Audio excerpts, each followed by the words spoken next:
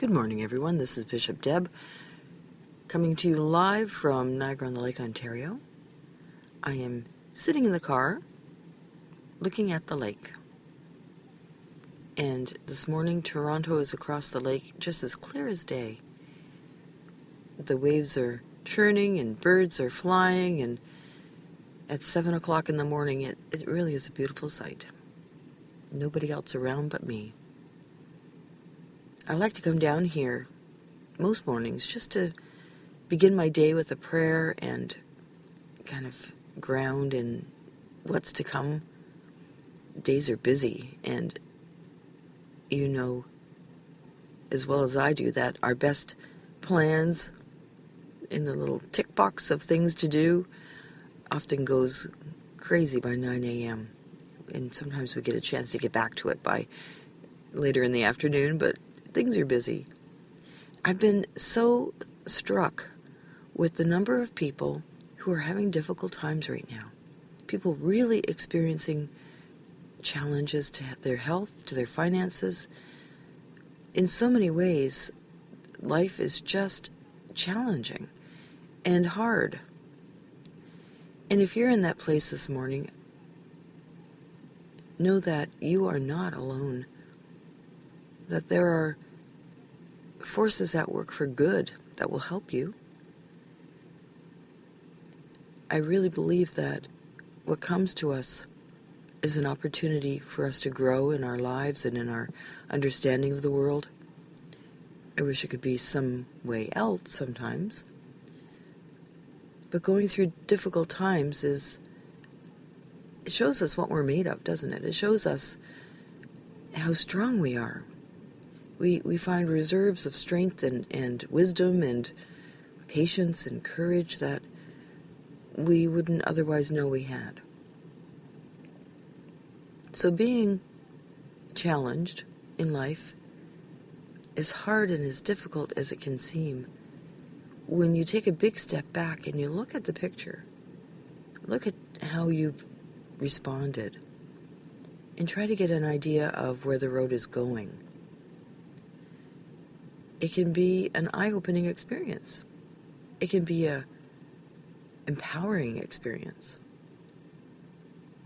So today, know that you are not alone, that you have forces around you, eager to help. We have angels. We have a loving God. We have love that comes to us uninvited, often unknown, always supportive. And so today, try to tap into that. If you're reeling or overwhelmed or not sure where to put your foot next, just stop and take a deep breath. Even if you don't believe in angels, call on them. And trust that some good will come. Something good will happen today. Say that over and over. Something good happens today. I am worthy. Help comes when I ask. Those little affirmations said over and over again can shift your mood and change the force of that which is you're encountering. When we change our mind and our attitude, then we're more able to see the good that is actually there. So this morning, it's my prayer that everyone hearing this, having a difficult day or a difficult time in their lives, will feel a bit encouraged, because you have everything you need. Might not feel like it, but you do. Know that you're not alone, and that you have people in Niagara-on-the-Lake praying for you, holding you in high regard, cheering you on. Let's pray. Gracious God, I give you thanks for this wonderful new day, this canvas on which I can express myself. I ask your help for those things that are troubling me and concerning me today. I ask for helpful people, for situations to be transformed, to change for the better. I ask for guidance for answers to my questions. I ask for a miracle. I ask that things change so dramatically and so drastically for the better that I will have no doubt that you are with me always. Help my family and friends who are in difficulty.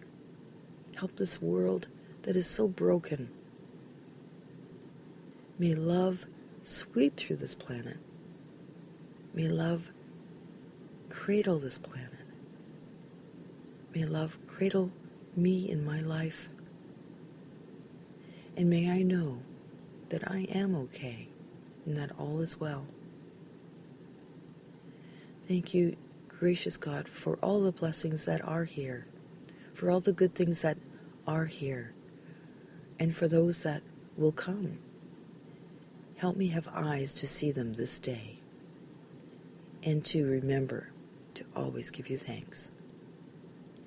In the name of your loving Son, Jesus, I pray. Amen. Well, thank you, everyone, for joining me for this short time of reflection. I pray that you have an excellent day, and we'll talk to you again soon. Blessings.